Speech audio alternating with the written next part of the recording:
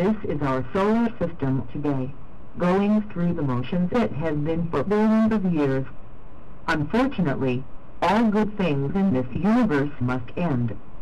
In approximately 5 billion years, our sun will die out. This is the solar system's 5 billion years from now.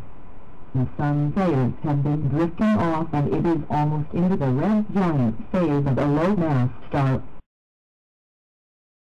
If our sun would expand to the size of Betelgeuse, another red giant, it would engulf Mercury, Venus, Earth, and Mars, as shown.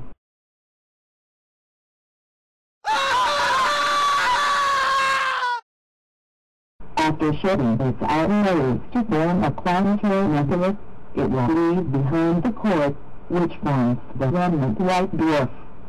This simulated white dwarf is the size of Sirius. Eventually, these white dwarfs will run out of carbon and oxygen, therefore reducing them to a cold black dwarf.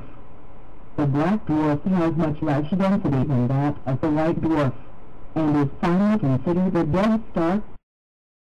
Rest in peace.